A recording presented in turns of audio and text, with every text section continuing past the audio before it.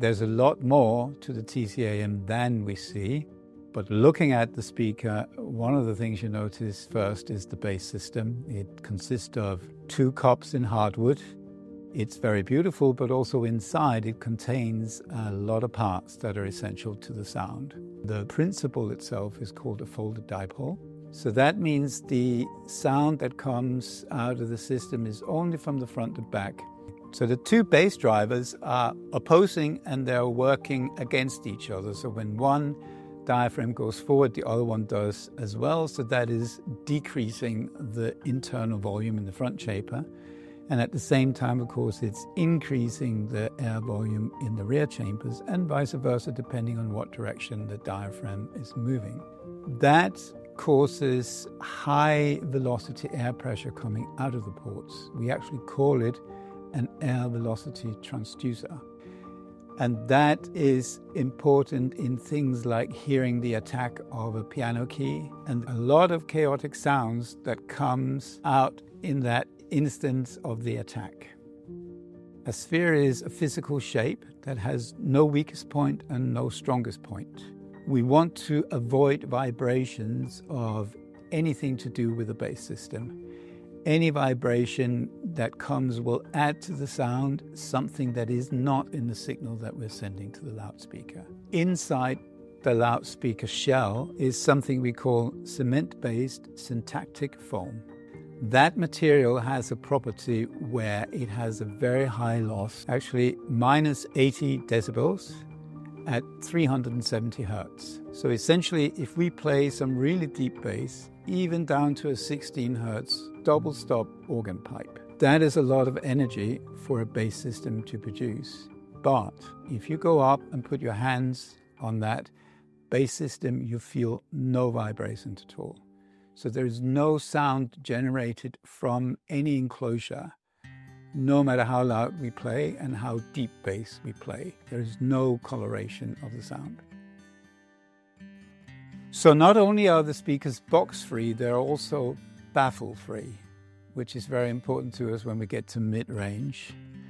If you have a baffle, you have an edge, and that is bigger than a quarter wavelength of the sound, which happens fairly quickly. If you look at 20 kilohertz, you have 1.7 centimeters, so the range is quite dramatic. So that means physically we've got to make sure that we have no diffraction. That requires the mid-range to be quite small. So the shape it has 2 reasons. Avoid diffraction and also make sure that the dispersion pattern is of a certain nature. It's about 180 degrees. So there's very little sound in the back and most of it is happening at the front. And most instruments, when we look at those, we will see that dispersion pattern mainly is at the front out to about 180 degrees. It seems to reason that a loudspeaker should do the same. Inside the tapered tube is insulation. At the bottom of the tube, quite hard pressed together. In the middle of the tube, a little bit lighter, and then the rest of it is just loose inside. All that is to stop the back wave from the diaphragm to come back reflected from the tube in much less amplitude so that we reduce distortion. The high frequency unit is similar in shape, again to achieve the same dispersion pattern. It is very slender because now we're up in the higher frequencies, the wavelength is shorter and we still want to avoid diffraction.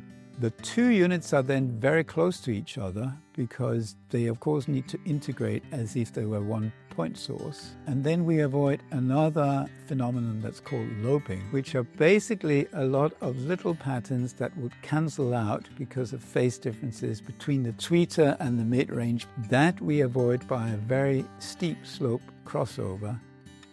So the speaker is active. So at the bottom of the speaker we have a plinth or a base, and that is containing all the electronics of the speakers. So we have 3 separate amplifiers, each for each of the 3 speaker systems that we have. It's a 3-way system.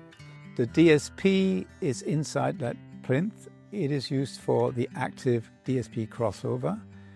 It also contains the input ports, and all the active pieces are in there. Now that's very important to us because we also guarantee and strive for completely time-coherent behavior. That is one of the things that we can only achieve with an active system. So the TCA-M is based in science and passion for music, designed with sound in mind and from the basis of science, but ended up for those reasons as a sculpture.